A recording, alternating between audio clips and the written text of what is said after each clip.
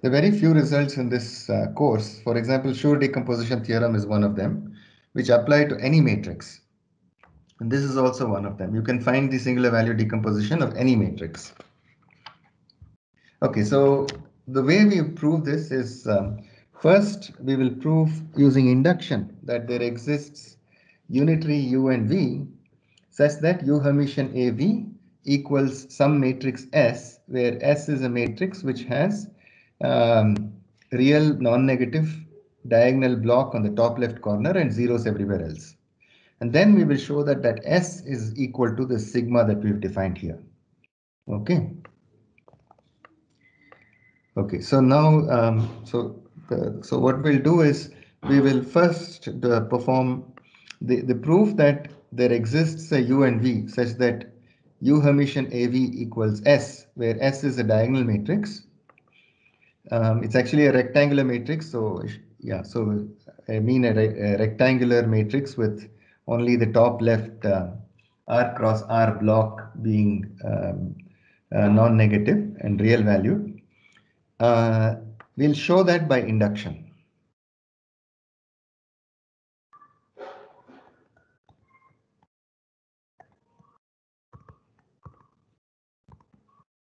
So we'll do induction on the minimum of M and N. So in any induction based approach, the first step is to show that the induction holds for the index equal to 1. So suppose min of Mn is equal to 1. So that either A is either a row vector or it's a column vector.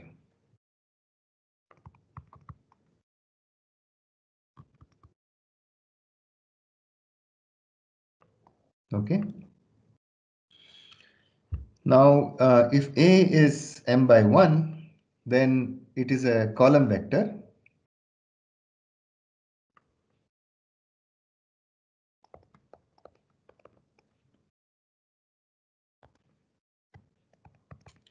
So I'll call it, say, this vector A is a column vector. Okay, now we'll just directly let U, okay, be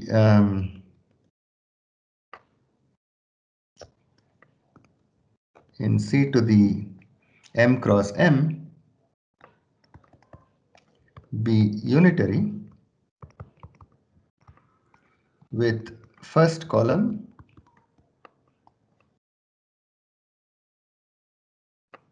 A over norm of A. Okay. Now we can without loss of generality throughout this proof, we'll assume that A not equal to 0.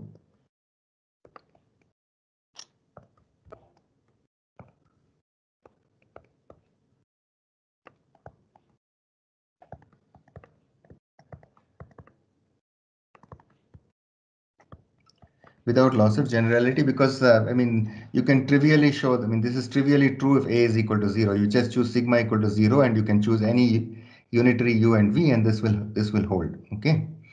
So the result holds trivially if A is a 0 matrix. So A2 here is non-zero, so it's okay to divide by the L2 norm of A. Okay, now it's always possible to find a unitary matrix. Once you've picked the first column, you just pick orthonormal columns to it and form a unitary matrix of size M by M. Okay, and let V be just this matrix with a single 1. Okay, this is a 1 cross 1 matrix with entry equal to 1. Then U Hermitian AV is then going to be equal to, and incidentally this A2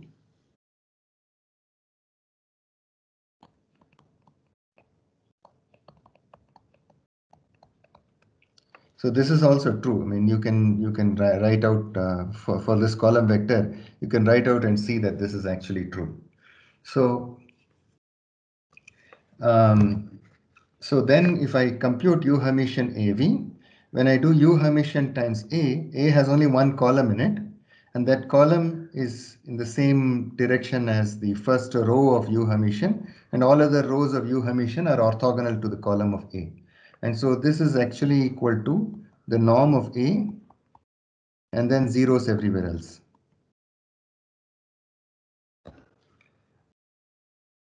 Okay, and this is exactly the form I wanted, which is that U Hermitian AV equal to sigma, and in this case sigma is of size m by n, where n is equal to 1 here. So this is m by 1.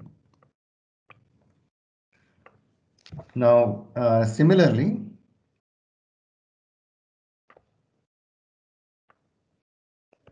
if A is 1 cross n, then A is a row vector,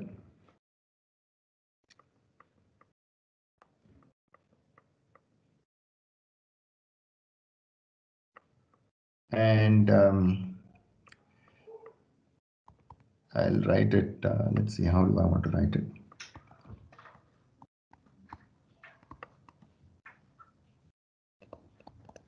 Okay, then I will take U equal to the 1 cross 1 matrix 1 and V to be a unitary matrix of size n cross n with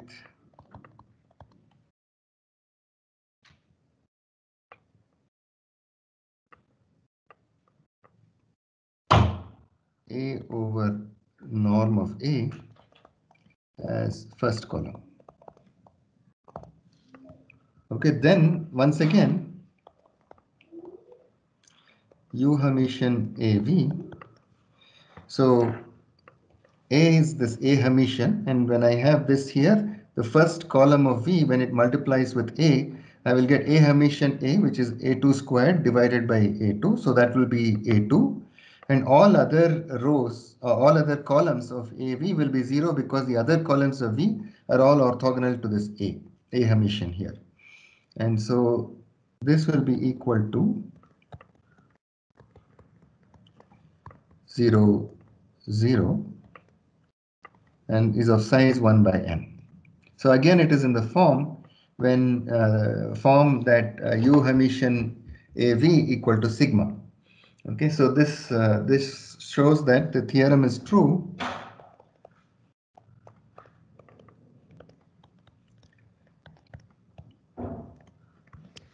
when min of mn equals 1. Okay, so now we go to the induction step. So we assume theorem holds for all m by n matrices with min of mn strictly less than k. Okay, so min mn up to k minus 1. And now we need to show that it holds for the k, min mn equal to k also. So let A be of size m by n.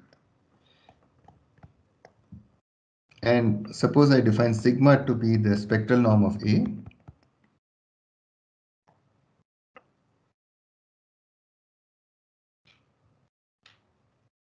Okay.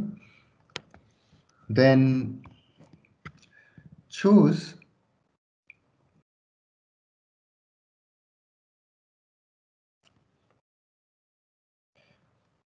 okay, I'll just write what this is so that it's clear.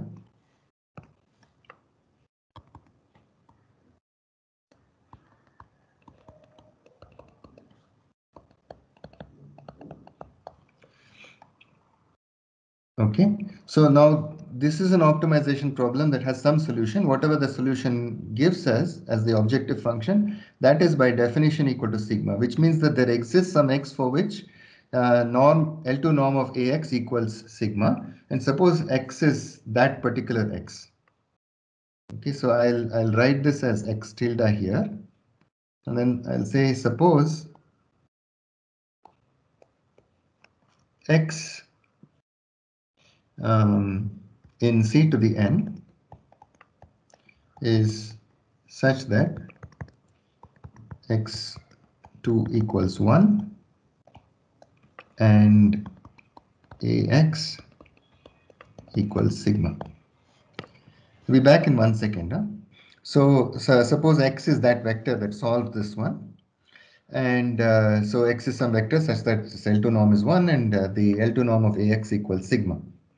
And let Y in, or I'll just say, let's define Y to be sigma inverse times AX.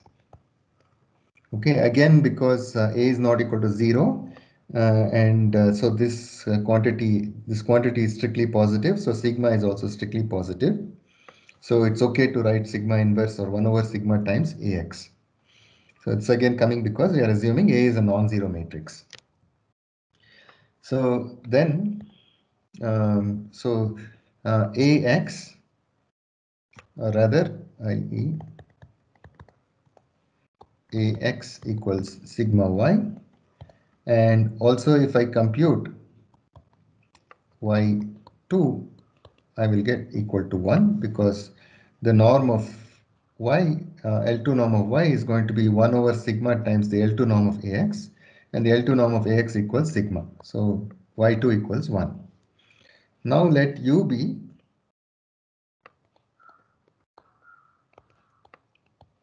in C to the M by M be unitary with Y as its first column. It's a unit norm vector, so we can choose Y to be its first column. And let V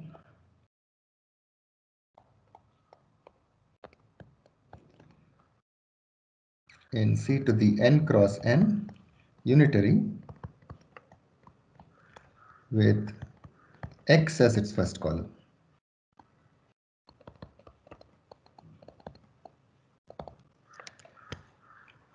Okay, so again X2 equals 1, so I can choose X to be the first column of this unitary matrix. Now comes the magic. So then if I compute U Hermitian AV, this is equal to, I can write it as sigma 0, 0, some W Hermitian and some matrix C here, where W is in C to the N minus 1 cross 1, and C is a matrix in M minus 1 cross N minus 1. Okay, this happens because of the way we've chosen this U and V matrix. So if you want, you should just multiply it out and convince yourself that this is in fact true.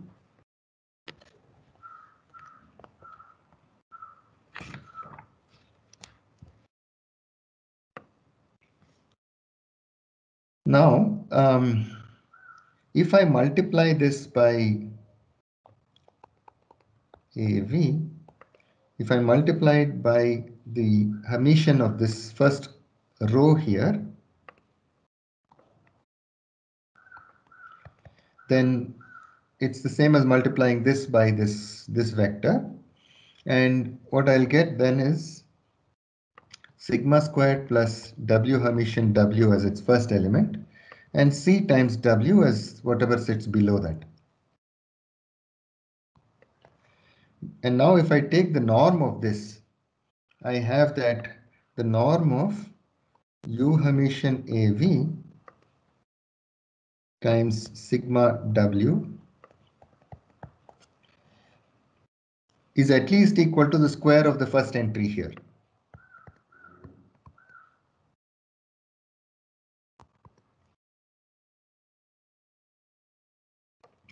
So in other words, actually the norm of this is this square plus the entries of this square whole square root. But if I drop all the terms corresponding to this and then just take the square root, this is what I will get, sigma square plus w Hermitian w. And that becomes a lower bound on the norm of this vector here. Now, now we use the submultiplicativity.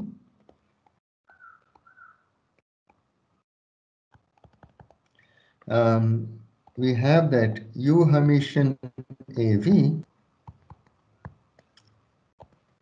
Sir? Yeah? So shouldn't there be an under root in the lower bound? That's what I'm saying. So what I would do normally is, I would do sigma squared plus w Hermitian w square plus sigma I equal to 1 to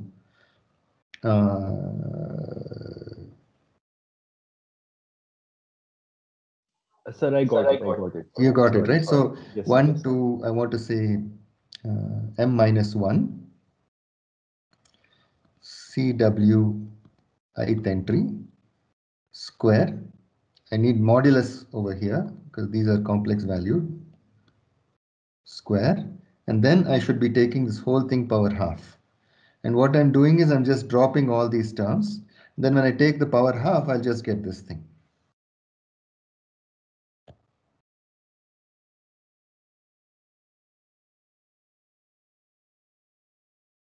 Now this is less than or equal to the product of the norm of this times the norm of this times the norm of this. But these are unitary, so their norm, their Euclidean norm equals 1, or their spectral norm equals 1. And so this is just norm of A.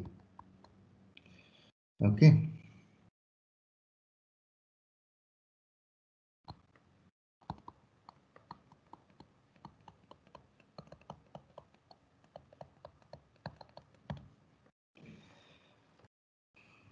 Okay. Now the other thing is that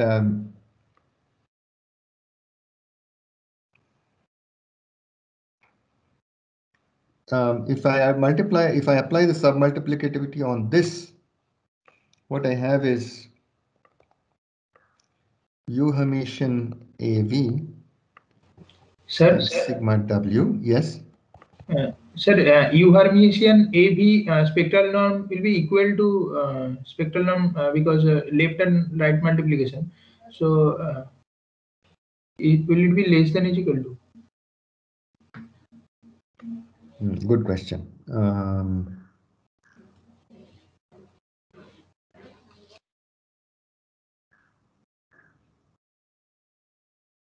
Okay. Yeah. So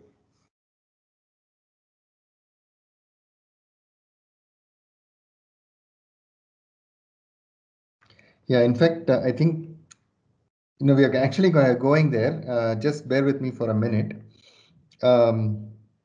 For now, I'm just using the submultiplicativity property to claim that the spectral norm of u Hermitian AV is less than or equal to the spectral norm of A. Okay. So so now if I look at the L2 norm of L2 norm of this is less than or equal to the norm of u Hermitian AV times the norm of this vector sigma W. And so from this we have that.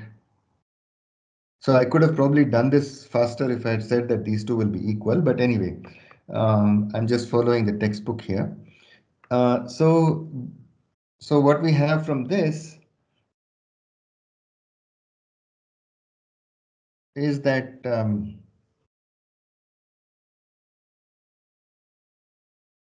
sigma squared. So this quantity, okay, this is a lower bound on this. So I should put this over on this side. So sigma squared plus W Hermitian W is less than or equal to this quantity, which is less than or equal to this quantity. And this itself is the norm of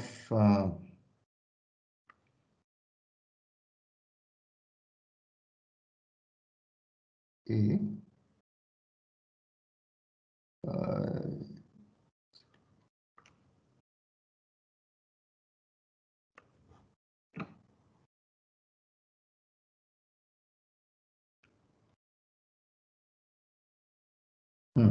So this itself is less than or equal to the norm of A times the L2 norm of sigma W is nothing but sigma squared plus W Hermitian W power half, right? And so if I just square both sides and then cancel off one of the sigma squared plus W Hermitian W, I have that sigma squared plus W Hermitian W is less than or equal to the spectral norm of A. But sigma, let me go back to sigma. Sigma is equal to the spectral norm of A. Okay, so what that means is, and so sigma, so if I substitute this here, it says that W Hermitian W is less than or equal to 0, which in turn implies that W equals 0. Because this is a non-negative quantity, and so if it's going to be less than or equal to 0, the only way it's possible is if W equals 0. And so in this matrix, whatever we wrote here, it means that this U Hermitian AV is now reduced to a form where you have sigma and then zeros in the first column and then zeros in the first row other than the 1, 1th entry. And this is an m-1 cross n-1 matrix. And you can now apply the inductive argument on this. And so, so that basically completes the induction part of the argument. So now apply the inductive assumption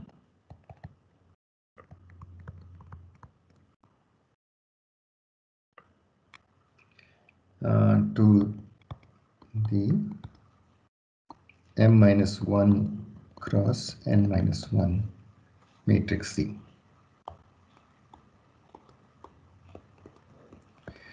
This is similar to what we did in the case of the Schur's theorem proof. Okay, and so we can, and then that completes the induction argument.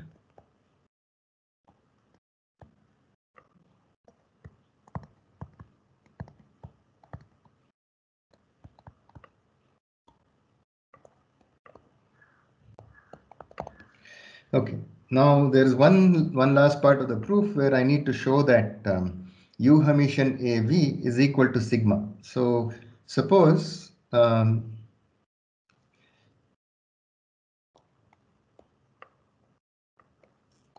exists U in C to the m by m, V in C to the n cross n, and the existence of these we've shown in by the inductive argument, such that U Hermitian AV equals S, where S has zeros everywhere except for the top left R cross R block.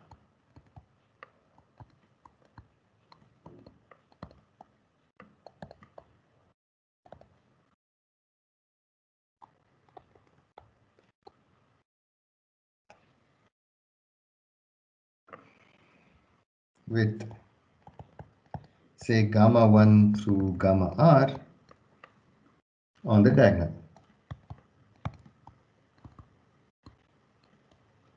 Okay, we need to show that these gamma 1 through gamma R are equal to sigma 1 through sigma R. Excuse me, sir. Sir, how we got rid of that under root of sigma square plus W Hermitian W? So if you square both sides of this equation, I'll get sigma squared plus W Hermitian W squared equals, so there's a square missing here. Right, and then I'll Yes, get sir. sigma squared plus W Hermitian W, and I'm cancelling that on this side, so I have this thing square. Okay, and sigma equals norm of A2, so sigma squared is equal to norm of A2 squared. So this and this cancel, and so from that I get W Hermitian W less than or equal to 0. So thanks, there's a square missing here.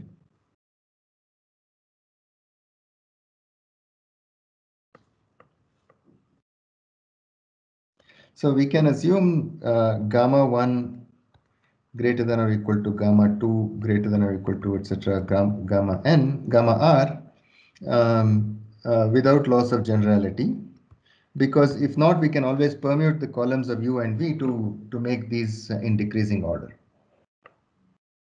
Now, u Hermitian AV equals S means that AV equals u times S. I'm just pre-multiplying by u, so that A times the ith column of V is equal to gamma I times the ith column of U. Okay, and this is true for I equal to 1 through R. Okay, this is just writing out what this means, because S is a diagonal, has an R cross R diagonal subblock, and everything else is equal to 0. And similarly, U Hermitian times A, I'm right multiplying by V Hermitian, is equal to S V Hermitian, which then implies Ui Hermitian times A is equal to gamma I times Vi Hermitian for I equal to 1 to R.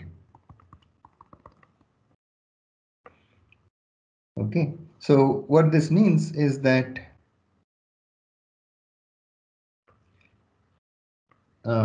if I look at,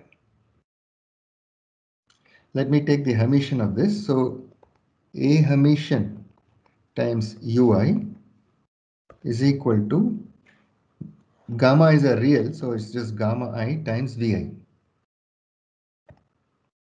So that if I look at, and Ui, so if I take this gamma I to the other side, I can write this as A Hermitian A Vi is equal to gamma I squared times Vi.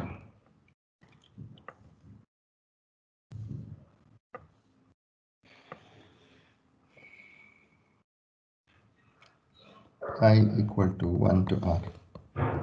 So that implies that gamma 1 squared up to gamma R squared are the non-zero eigenvalues of A Hermitian A. So by definition, this implies that gamma I equals sigma I, because we defined sigma i's to be the square roots of the eigenvalues of A Hermitian of A for I equal to 1 to up to R. So that completes the proof. Okay, so the couple of more remarks. So the columns of V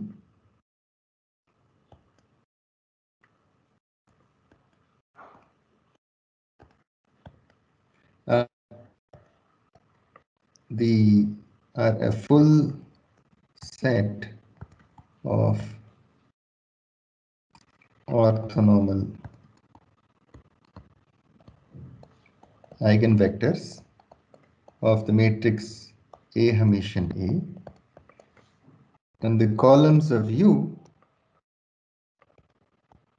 are a full set of orthonormal eigenvectors of A Hermitian. Okay. I mean, it's possible that there are multiple such sets, but this V are one such full set of orthonormal eigenvectors. This is by construction on how we build this proof. And then also,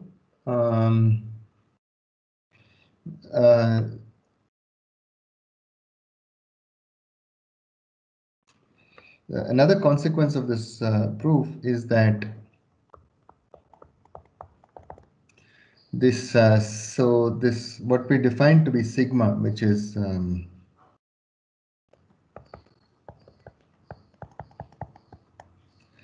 so this is the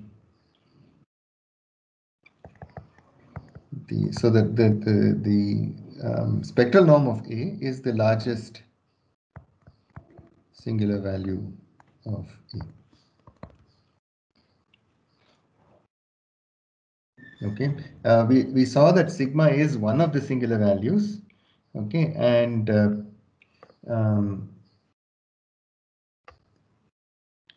it is in fact the largest singular value of A.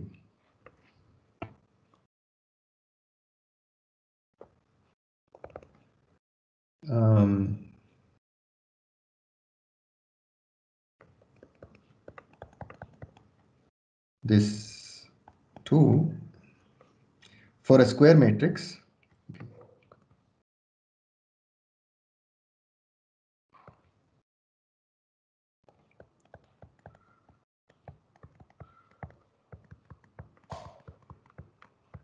is equal to square root of mu, where mu equal to the largest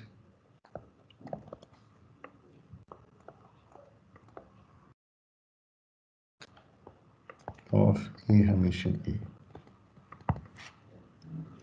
Okay, so you can try to relate these on your own later.